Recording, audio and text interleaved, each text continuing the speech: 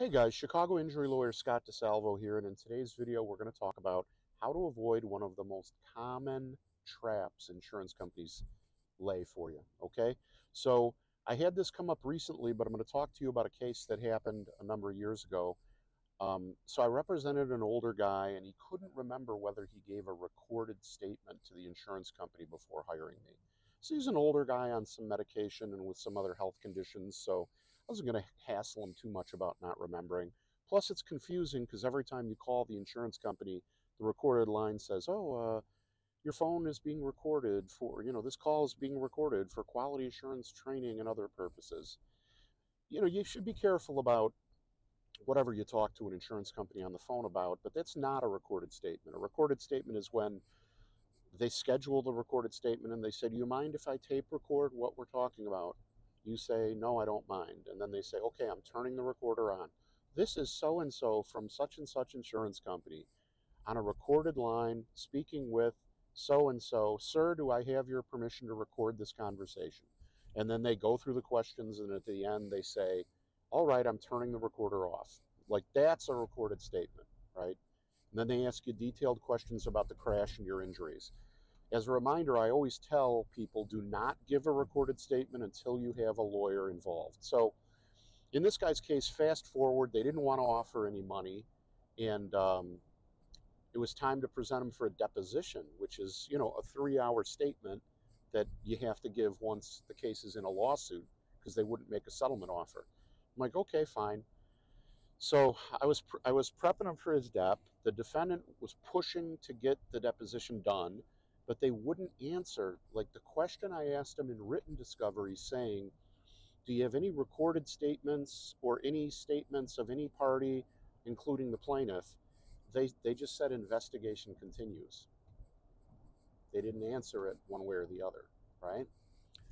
So that made me suspicious. So, I was calling the defense attorney multiple times the week before, and then the morning before, he calls me up and says, yeah, I'm not sure about that. I'm not sure about that. Let me check. And I tell him, look, you can take my client's deposition since it's set, but you have to give me something in writing saying that you're promising not to use any recorded statement against my client at any point in the litigation of the case for any purpose. And he wouldn't agree to do it. So I told him, look, we're not doing the deposition. You and I have a right to look at your recorded statement, review it the minute we get answers to discovery and way before you give a deposition. So I'm actually doing a deposition today where it's a similar situation where a client actually gave a very brief deposition in a related case. And, there are defense attorneys and then there are defense attorneys, right? Some of them, their word is their bond and they're very honorable. But a lot of them are win at all costs. They'll lie to your face. They'll hide stuff. They'll pull dirty tricks. And the ones who bug me the most are the ones who act like they're your buddy. And then they'll stab you right in the back. And then act like, oh, well, yeah, no, this is normal. Well, in your world, doing crap like that is normal. In my world, my word is my bond. And I don't pull crap on like that to people. And if you do it, I'm not that crazy about you. I'm not your buddy. I'll be cordial. I'll be professional. It's not going to make me be dishonest, but I know what I'm dealing with. I'm not dealing with a stand-up guy or gal. Anyway, my point is, here's how you avoid falling in a trap like that. Number one, if you give a recorded statement, well, first of all, don't give a recorded statement. Wait till you're represented. Wait till a lawyer is representing you, because a recorded statement is a trap that they're trying to put you in.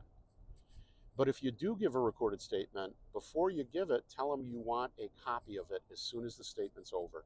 They can send you the audio or the transcription, but if you're giving a recorded statement, you want them to email you immediately a copy of it.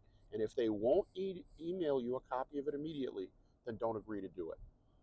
The third thing you can do is obviously tell your lawyer honestly, if you can remember, whether you gave a recorded statement, because then the lawyer will know I'm not going to present this person for a dep without a copy of the recorded statement, right? So that's how that works, and that's how you can protect yourself, because if they take your deposition and you say anything different than what was said in the recorded statement, they can impeach you. And that's why you have a right to look at the recorded statement before your deposition and refresh your memory. And, believe me, the reason they hide it is because they kill cases that way. So don't fall in that trap. Now you know all about it. So if you are concerned about winning your personal injury case, settling it quick, and getting max value, getting as much money as the law says you're allowed to get, then I would encourage you to give me a call for a free consultation. You can call this number anytime, night or day, any day of the year. Could be Christmas, could be New Year's, could be Arbor Day, could be your birthday or mine, doesn't matter. Phone always gets answered. 312-500-4500. That's 312-500-4500. Check out the links in my description. I got a couple of calculators down there that show you what your case might be worth, or whether you have a good case or a case with some challenges. Really quick and easy and free to use. Links in the description. And if you enjoy the videos, please give me a thumbs up and a like, and subscribe and hit the bell so you get notified. And if you wouldn't mind, it would really help me if you gave me a 5-star review on Google. Link in the description. You just cut and paste that into a web browser, click go, click 5 stars, say a kind word, hit submit. 5 seconds for you, but invaluable favor to me, because people really pay attention to those Google reviews. So if you would take the time to do it, it would really help me out. I'd really appreciate it. I really do appreciate all my viewers and all the comments and all the questions. If you know anybody who needs a lawyer and you could send them my way, I'd really appreciate it. This is, after all, what I do for a living. I'm not pretty enough or entertaining enough to be a professional YouTuber. I'm just a guy who likes to make sure injured people get the information they need. So if you got any injury cases for me, whether it be car crash, workers' comp, fall down, dog bite, bar fight, medical malpractice, nursing home, or however you or a friend got hurt, please send them my way at 312-500-4500. And thanks for watching. Take care. Bye-bye.